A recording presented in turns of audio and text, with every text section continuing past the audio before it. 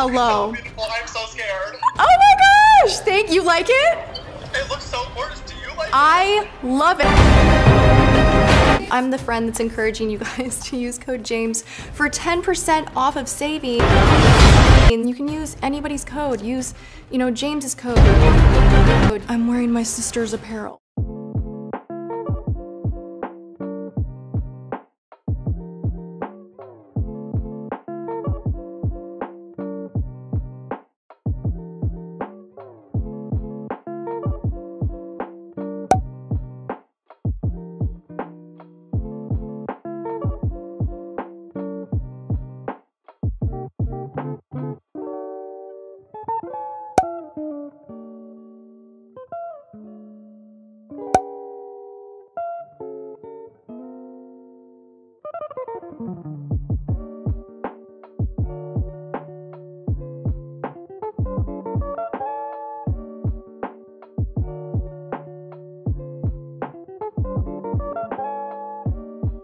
There's so much going on with James Charles right now that I do not support, that I do not agree with. Fame, power, and a fat bank account will change almost anyone. And if you don't have people that will tell you to your face that you're doing the wrong things, you will change.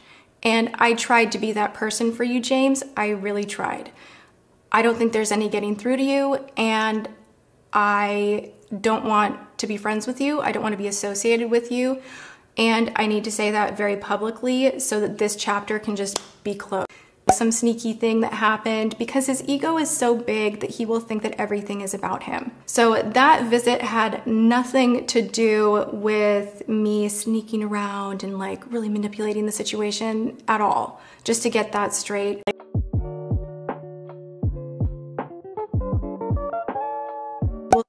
Again, it's just like, it's not yours to take. So talking about that at the dinner table with his parents was kind of weird. Him talking explicitly about sex and things that he would like to do. And I was just like, I was like, oh my God, oh my God, oh my God, oh my God.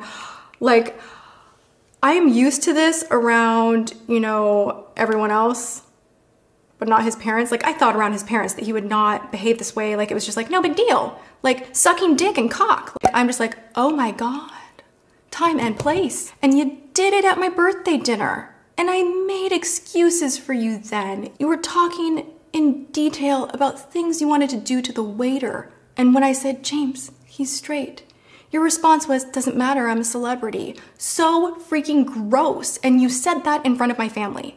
In front of my childhood friends. I had to call every one of them up the next morning and apologize on your behalf because it was so uncomfortable. And I've continued to do that.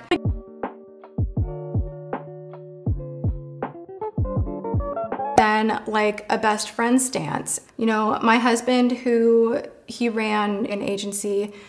He was the VP of motion pictures. He knows the industry through and through. I don't talk about that end of my husband's career too often. He's so gifted with his view of how deals, contracts, business development, he's a master at it, and I love his brilliant mind.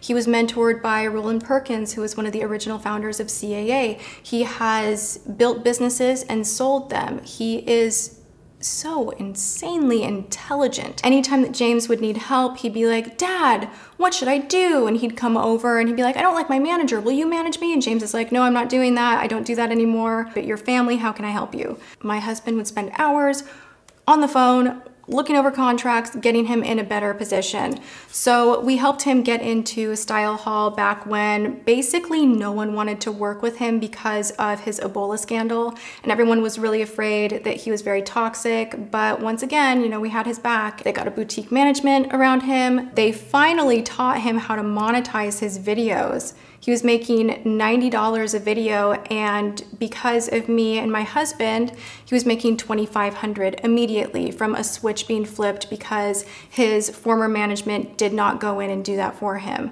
So that's just like a small sample of some of the things that we've done for James Charles.